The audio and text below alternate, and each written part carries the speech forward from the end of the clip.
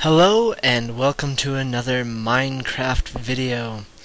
Today's episode is another mod installation on a request of minecraftmanftw.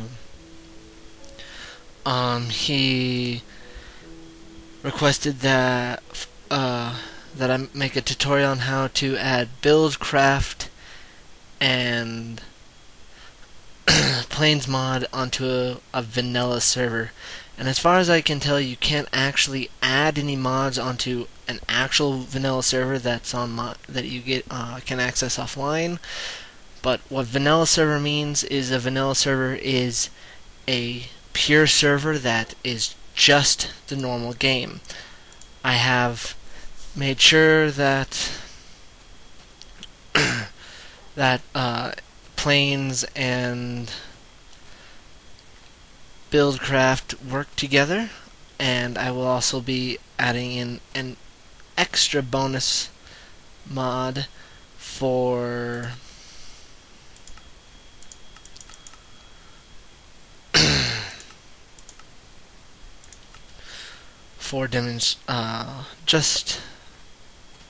just as a bonus.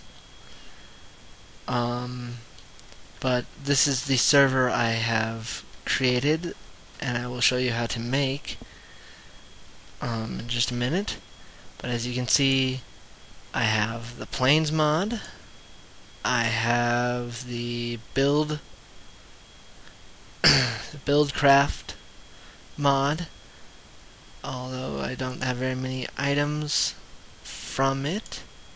Let's see here. There's some more. The types of pipes, automatic crafting table, all those good stuff. And I have thrown in as a bonus industrial craft. I wanted to see if it works, and it does, which is awesome. Alright. Let's learn how to make this Minecraft server. Okay, so the first thing you're gonna need to do is download all your files. Buildcraft is located on the forums. I'll link the link in the description. Now you're gonna want to download the stable. All 8 of these. You'll need all 8. You want the 1.7.3.4 stable downloads here. The 2.1 1 beta. I tested these and they do not work. I don't know why, but it wouldn't actually it made my Minecraft game crash. So you're gonna want these. So just download all 8 of these. I already have them downloaded. You're going to need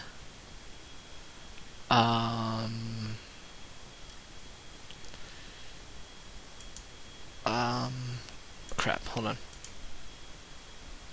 Alright.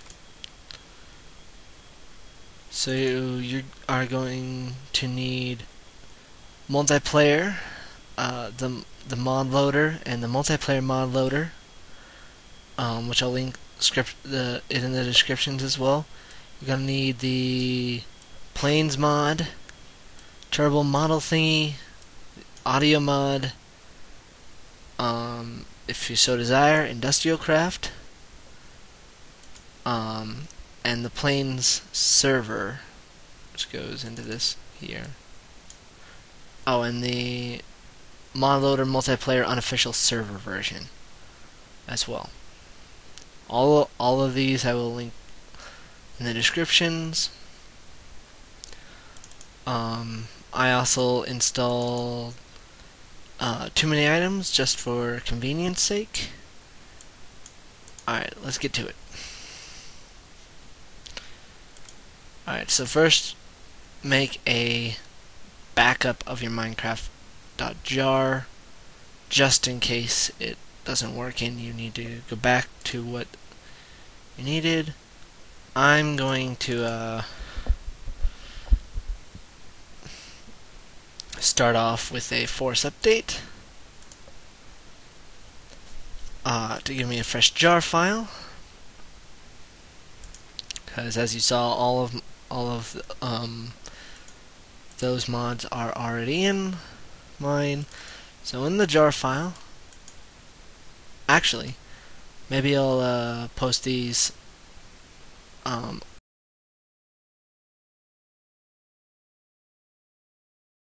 and give you a link to download them and make it easy for you. Maybe. Alright.